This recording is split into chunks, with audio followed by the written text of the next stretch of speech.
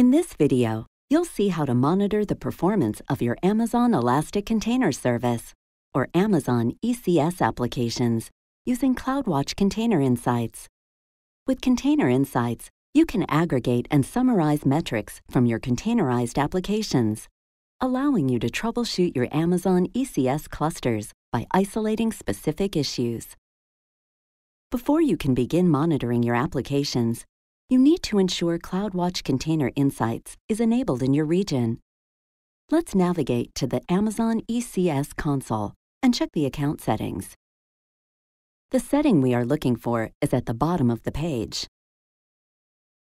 This setting needs to be enabled before you deploy an application if you want to monitor it with CloudWatch Container Insights by default.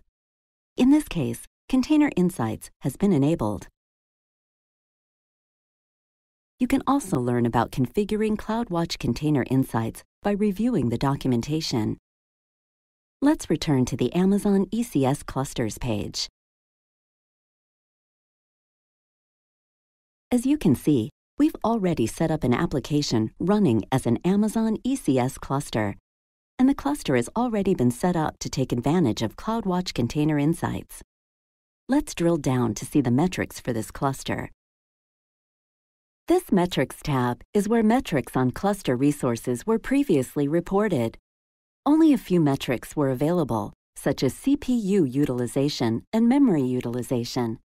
Since this information is now being aggregated by CloudWatch Container Insights instead, these metrics are blank.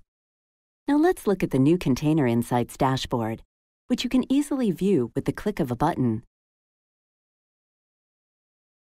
The new Container Insights dashboard provides a more extensive and customizable metrics display and a wider range of information, including CPU and memory utilization, task and service counts, storage and network performance, and container instance counts for clusters, services, and tasks.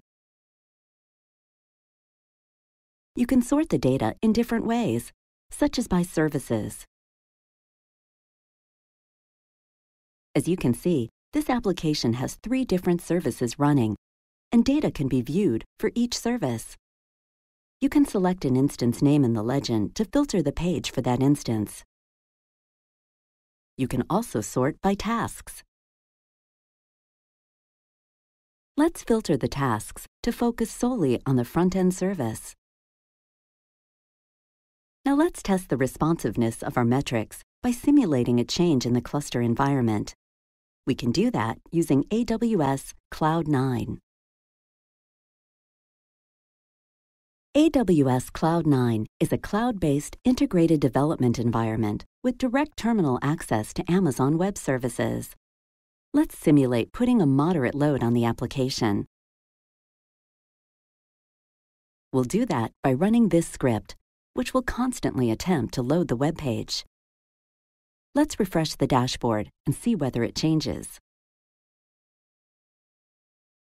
As you can see, CPU utilization has increased. Over the next few minutes, we can see the other metrics fluctuate as we put additional load on the cluster. Now let's put a greater load on our application. This time, we'll run the Apache Bench application to perform a load test. Let's refresh the dashboard again. You can see that CPU utilization has increased significantly, this time to nearly 100%. Let's scroll down to look at some of the other information provided by the dashboard. Here, you can view a list of all running tasks and their performance metrics, along with the container each task is associated with.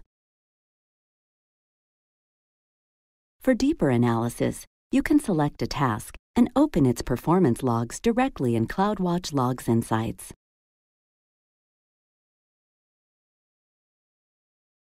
Each node can be expanded to show all the data that is being collected in the logs. You can also run your own custom queries.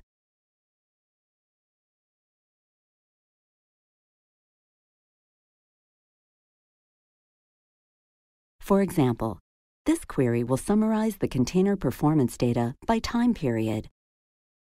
You can also write queries to analyze other aspects of an Amazon ECS cluster, such as resource utilization, to help right-size container tasks. You've just seen how to monitor the performance of your Amazon ECS applications using CloudWatch Container Insights. Thanks for watching. Now it's your turn to try.